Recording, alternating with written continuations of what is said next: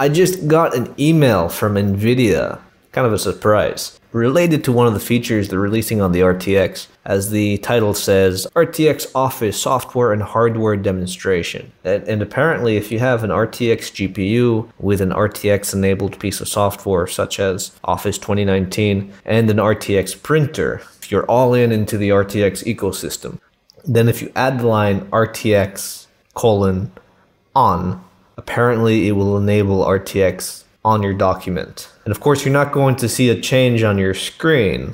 You know, let's just give it a little printout and see what happens.